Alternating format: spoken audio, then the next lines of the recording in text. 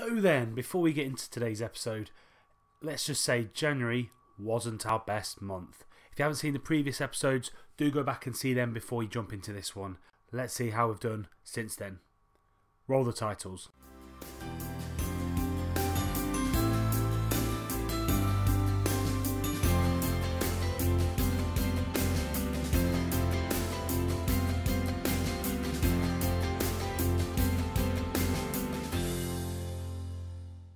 Hello there guys, welcome back to Upon This Rock. This is episode 9. Before we get into the game with Oxford, we're just going to have a quick recap of how we've done since we were last met. So last game we played was against the MK Dons, humiliating 3-1 defeat there at home. 12,000 people at London Road for that match, but we just didn't deliver, didn't come to the party. As you can see, we played quite a few games, but been on a little bit of an unbeaten run, which is great to see.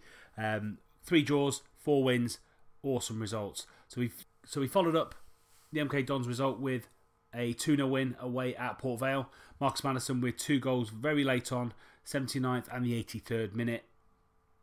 All in all, a very good away trip. We then came back home to London Road for 2 games, one against Sheffield United here. I've taken a draw at the start of the game if you're giving it to me, because they're a very tough side, Sheffield United, and we came out a very solid 2-2 draw. Lee Angol with a brace, Harry Chapman and Stefan Skugel with the goals for Sheffield United. As you can see here, really did dominate the game. 18 shots, 58% possession. Happy to see that. Seem to be back on form. I have made a few little tweaks, which I will show you on the tactic in just 2 seconds. Second home game was another draw, 1-1 against Shrewsbury. Lee Angol again getting another goal. That's 3 goals in 2 games. And AJ Leach Smith with the equaliser there. As you can see here, we were very, very below par. Shrewsbury actually had the better of the game, and I think a draw was probably a fair result, to be brutally honest. We then went away to Walsall, a very tight 1-0 win. As you can see, Guy and Edwards here actually scoring the 94th minute. So we did get away with it a little bit, but as you can see here on the stats, 23 shots, 61% possession. We absolutely dominated the game. They were down to 10 men after the 41st minute. Adam Chambers got straight red card for a double-footed challenge on one of our players. So that was a 1-0 win against Walsall away from home. We then came back to London Road and it was a 3-1 win against Rochdale. We laid the ghost to rest from that FA Cup defeat that we had. But we did go behind. Nathaniel Mendez-Lang, who actually is a former Posh player, scored in the 2nd minute. But Leo, Paul Taylor and Marcus Madison all scoring to make it 3-1 to the Posh. As you can see here again in the stats, Rochdale didn't really have any shots on target other than that 1 goal and another shot on target.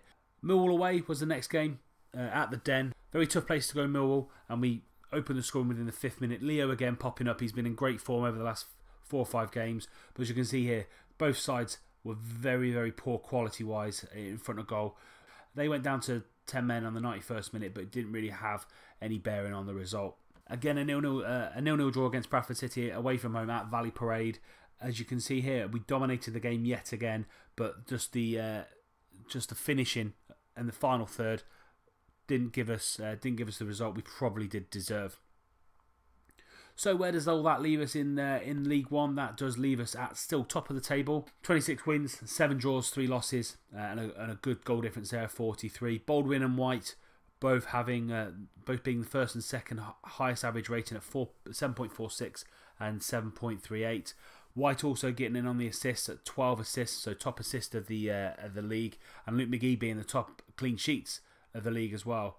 At the minute, we don't have anybody in the goal stats, and that just shows you that we're not being clinical enough, even with all the opportunities we're making for the team. So as I said, today's game is against Oxford. Let's jump into that now, and I'll show you the few tactical tweaks that I've made since last episode. So this is the team we're going with for the game against Oxford. We've got McGee in goal, Kavanagh, Baldwin, Bostwick, White, Forrester Anderson, Madison, Taylor, De Silva Lopez, and Angol. Few tactical things that I've done is actually just pulled back the 2 wing backs from being wing back attacks to wing back support. Because what I noticed is when I went into the tactics and just did a little bit of analysis of the goals, if you look at the assists, both the assists were coming down our wide, our coming down from our wide areas, and that's probably because our wing backs are probably too far forward. So what I've done is just knock them back to wing back supports, and it seems to have turned our fortunes round, which is good to see. And it's literally the only tactical change that I made, purely because they were too further forward. This is our strongest side. On the bench, got Ben and Williams, Hendry, Smith, Wallace, Edwards, Adua, and Colehurst, who's come back from injury. Let's get going. So Oxford are going to be playing the flat 4-4-2, as you can see here, with Maguire and Kane Hemmings up front, just off the top. So kicking off now. Let's see if we can keep our good run of form going. Maddison with a free kick. Oh, he's hit the bar there, but Silva Lopez is there to tuck it away. That's 1-0 to the Posh. That's 10 minutes gone. Hall now. Highlight after the highlight. Flicks it to about far post, but McGee's there. They're number 5. Nelson with the back post header there, but McGee was in the right place. Quickly bowled out to Maddison here on the left. Forrester to pick it up. Anderson now in the middle. Acres of space. Finds Angol. Angol now to Forrester. Patient play. Taylor, Anderson to Angol. Through to Taylor. Oh, just wide. Great little movement there from one end to the other. Quick counter attack from the Posh. But we were lucky there not to concede, not to go 1-1. Oxford now with a throw in. Early ball to Hemmings. Hemmings to Maguire, but McGee, what a save that was. Reaction save there from Luke McGee. Very quick throw in there from Oxford. Corner now. Very quick half an hour here. Kavanagh throw into Maddison. Maddison just being stopped there by the right winger. Or right back, sorry, Edwards. And he's just launched it forward, trying to find either Hemmings or Maguire. Taylor now in that pocket of space behind the front. Find Angol. Anderson. Oh, what a hit by Anderson. 18 yards out. He just looked up, had loads of space in front of him, and absolutely pinged it top corner. Keeper had absolutely no chance there. Taylor in that little pocket of space. Passed out to Anderson. What a finish there by Jermaine. 8.1 rating at the minute. 35 minutes gone. Looks like a very comfortable win so far for the Posh. 10 minutes to go before half time. Angol now with a little bit of room to manoeuvre. Passes it out to Anderson. First time ball to Leo. Leo, first time ball into Maddison. Falls to Anderson, but shot's been blocked and Oxford get it away. First time ball up to Maguire.